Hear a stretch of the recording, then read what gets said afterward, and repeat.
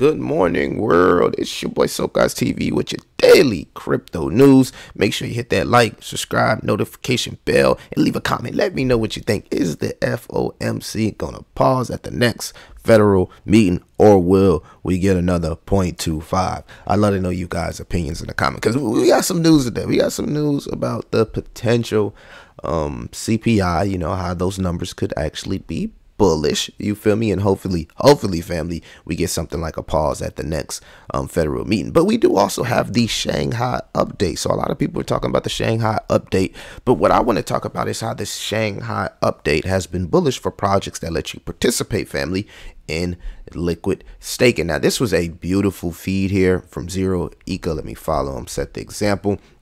And he was just talking about whether the Shanghai update, which is the unlocking of Ethereum that's staked, whether it was bullish or bearish for the entire cryptocurrency space. And from what I'm picking up is that most people who, you know, it's just two things that's going to happen, right? People are either going to unstake the Ethereum and sell it, right? Or and sell at the bottom, which would be absolutely crazy because the potential of Ethereum is out of this world. I mean, some people are talking about Ethereum hitting anywhere from $10,000 to $50,000. So again, or it's going to be people that unstake and decide to hold, or people just going to keep this thing stake and continue to reap those rewards. But this narrative has been bullish, family, for a lot of projects. It's been bullish for a lot of projects that, again, let you participate in the liquid staking. So the LSD narrative, I think we talked about it before, liquid staking, their derivatives. We talked about DSLA, but again, it's just funny to see my boy actually name drop Pendo here. If I can actually find it, he name dropped Pendo as one of those projects, as you can see, that's been actually going crazy. And we talked about how Pendo allows you to reap the rewards up front of your API, or APY, should I say, excuse me, not APY, APY up front, instead of having to wait for those rewards over time. And we're actually starting to see that Pendo go crazy upon the release of the staked Ethereum, which is crazy because we know Pendo is one of those DeFi tools that a lot of people seem to be drawn to. So this project could be huge in the next crypto cycle. It just passed over $100 million market cap, family, which is crazy because I remember when Pendo was a $10 million market cap. So, you know, just to see this amazing run before my eyes, you know, through it within the last 6 months, it really is a testament, you know, because I remember when I first found this project, I could finally say, like, dang, you know, I found a project that went on to 10x, and this is crazy, man. $109 million market cap. We got into this project around a $10 million market cap, so I love to see this continue to do well. And it's doing this, like I said, in the cusp of maybe the beginning of a crypto bull cycle. So I mean, man, are we talking about finding something like this could be the next polygon of the next bull cycle that we found early? I can't wait to see the end game for Pendo and where it eventually may go. And as you can see, Lido DAO, which is the main where you can actually stake Lido and get staked ETH. So again, Lido DAO has a $2 billion market cap, and Pendo only has a 100 million. So just imagine $10 million market cap to something like $2 billion would be frankly amazing.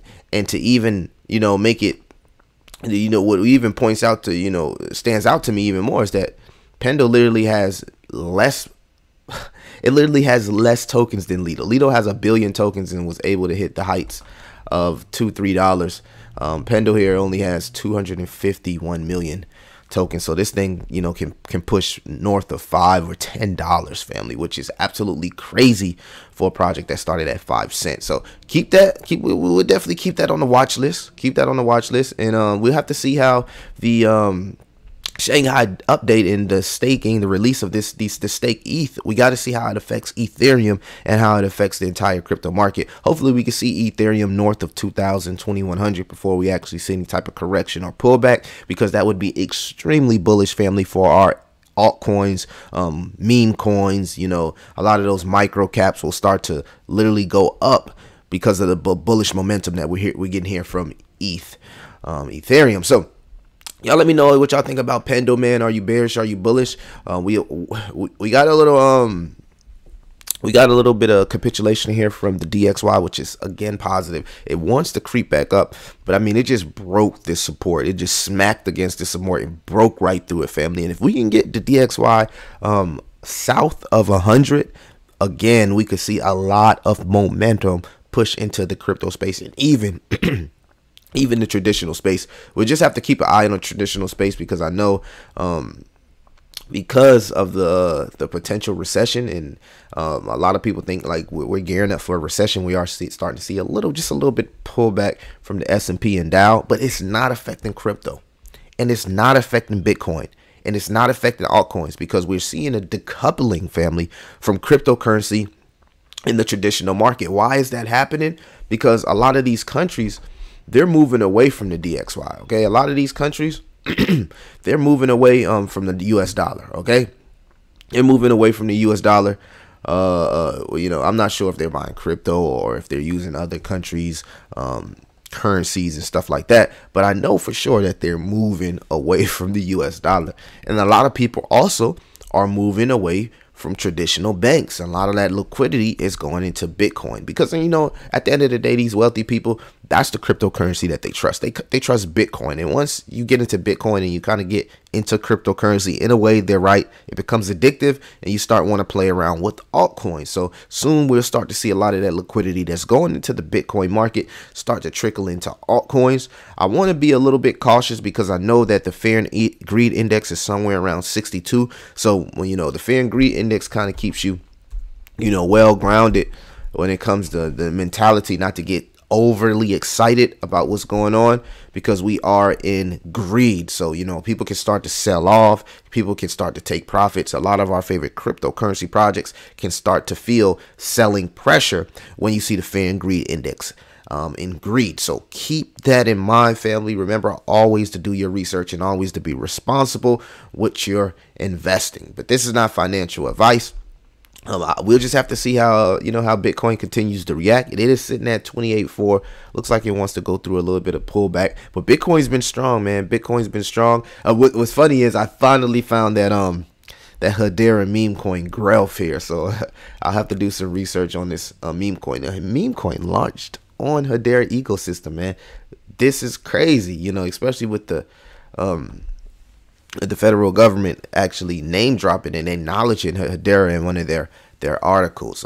So we'll just have to keep it. We'll just have to keep all that in mind, family. We'll keep an eye on the Bitcoin, the DXY, Tether Diamonds, Ethereum, things like that.